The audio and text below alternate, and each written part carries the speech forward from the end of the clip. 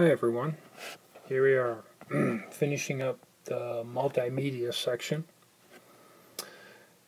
talking about, you understand when we say digital, we're talking about bits representing, for example, photography, audio, video, pictures, and so forth.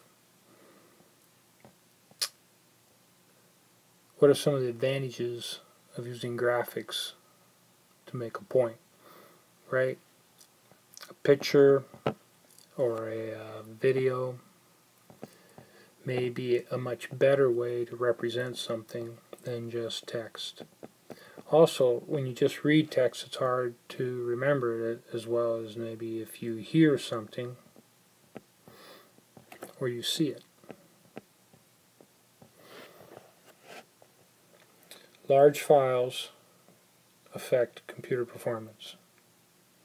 And then how do we store this, information? A lot of things we can work with online. Data compression, we haven't talked about that. You can take a file and data compression will actually make it smaller, but then when you need to use the file, you have to decompress it back to the original size in order to use it. But when it's smaller, that can be good for moving the file somewhere else. Google automatically compresses and changes the video a little bit in order to get it to fit into YouTube. So it might not be the exact video you sent up. It's adjusted. Google's working on some very good compression algorithms, and there's other compression algorithms out there that work well. How do you use audio and video? Everybody, that varies. And then what impact does gaming have on society? And we're going to talk about that in graphics and pictures. We just reviewed some of those key things, using that to make a point, how we capture it, and a lot of ways of capturing stuff using scanners. I think it's very important that you understand here the difference.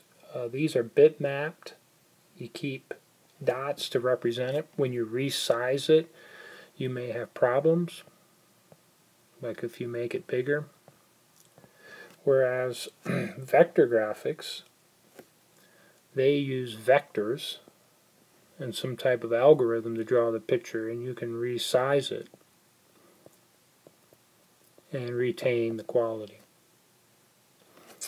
All kinds of ways to share images electronically, and remember, if you're going to print them, you can use these online services, and some of them are very reasonable price-wise, and you want to be able to download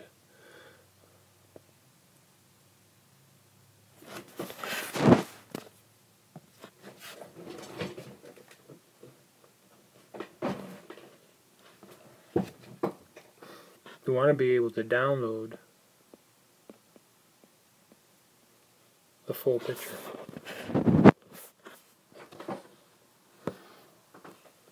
Alright. So, lots of ways to use digital images. We talked about desktop performance issues, backing them up. Navigating content, we already talked about links and hypertext. We're good there. Web authoring, anybody can have a website. Just remember, the quality of the website is very important.